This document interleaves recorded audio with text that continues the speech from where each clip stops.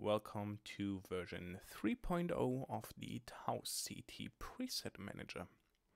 To use the TauCeti preset manager, we will first have to look a little bit into how it works. The core component of the preset manager is the so-called stack. And the stack basically is a collection of references to different parameters.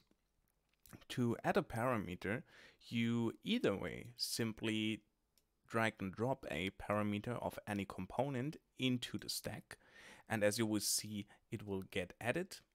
And what you can also do when you use custom parameters for your components, you can just drop the complete custom operator into the stack and all custom parameters will be added.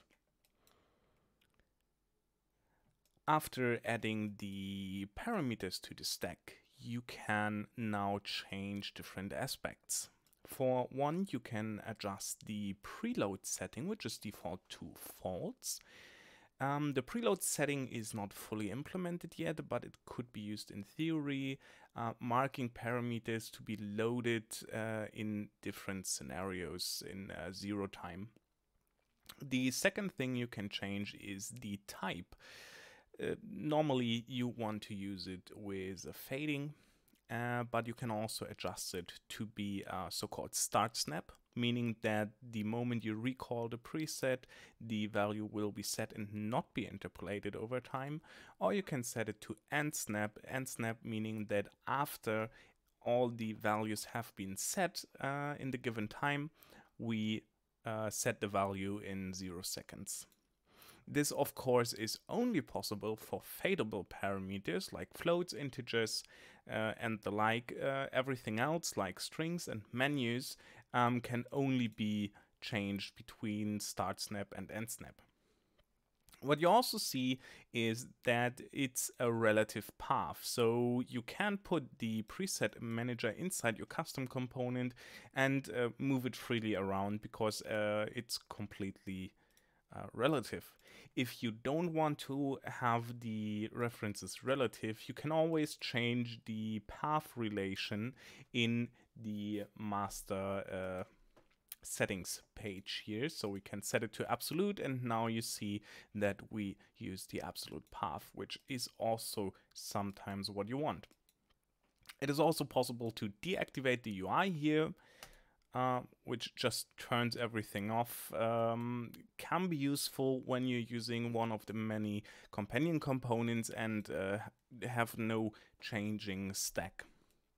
So let's store a preset. To store a preset, you simply put in a name. So we call this preset1, and we then click the record button here. And you see already that it now has an underscore. This is because every preset is now its own operator, and you will basically have to live with that. So let's adjust some values here, move this around, make the color maybe some more red and some more blue here.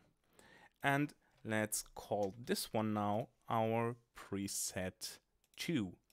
To recall a preset now, we can simply use the drop-down menu here to select our preset again, or we can put in the name ourselves if we want to. So to go back to preset 1, our first preset, we now can simply use the recall button here, and when we press it in the background, you can see that the values will get adjusted just fine.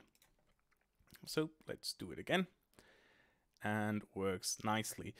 The second one is, of course, you can adjust the time also to 0 seconds if you just want to set the value in no time. So let's do that. Or you can increase the time as much as you want.